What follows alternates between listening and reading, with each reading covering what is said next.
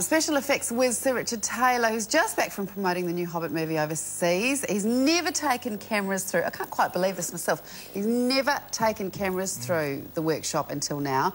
He invited Johan Casanada for a journey inside the world of Weta.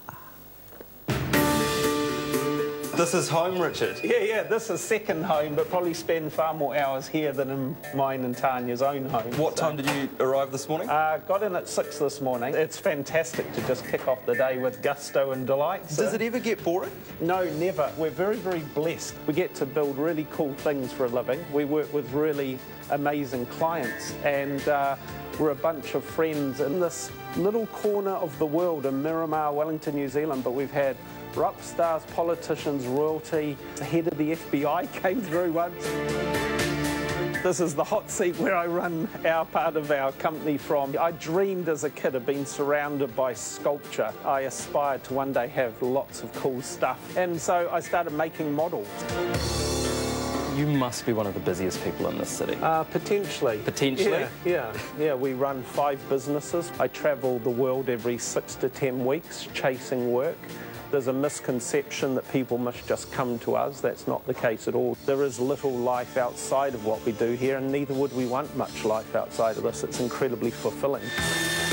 There's the Tangiwai train up there. Second-hand car assembly robot from England. Then Jordan converted it into a milling machine. So there's a lot of DIY, isn't there? It's actually about 90% DIY. Now, there's a lot of secret stuff in here that we can't talk about, right?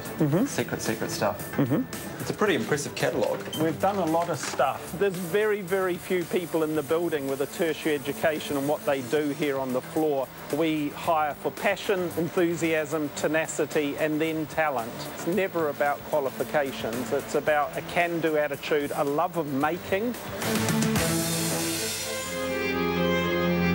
I call it blue sky dreaming. I love the ability to just dream of what can be. What would it be like to actually spend a day inside your head? It's a very busy head, as you can imagine. You can't do it at half measures. It's 100% or not at all, and you do have to keep an extremely heightened level of energy. It's been a tough year for all of us.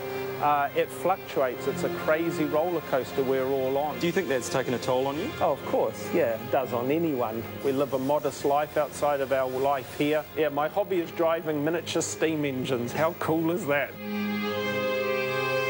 Are you surprised at where you've ended up? Yes, constantly. Standing here with Pete, watching him make a sword, one of the most sacred swords from Tolkien's writing. You know, it's still have those moments. You've still got to pinch yourself that we should be so fortunate to get to do this in this part of the world. Does it get emotional sometimes? Yep, it gets emotional when we finish a project. That's really hard. Actually leaving behind the characters that you've grown to love and create. And there's work happening now on Avatar? There is, In this building? Yes, there is. Yeah, it's just terrific. Do you get nervous? Of course, yeah. What are you nervous about?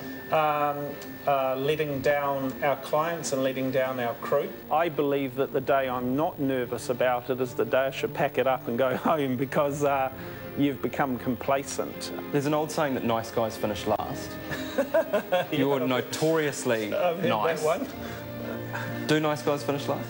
Well, I don't see this about whether you make a significant financial gain. This is about a creative journey that's got to be rewarding in the moment. My objective is never to actually finish the race, so I can probably never decide whether the nice guys finish last. It would be nice if I could still be running the race a number of years from now. What an amazing guy, eh? Stacey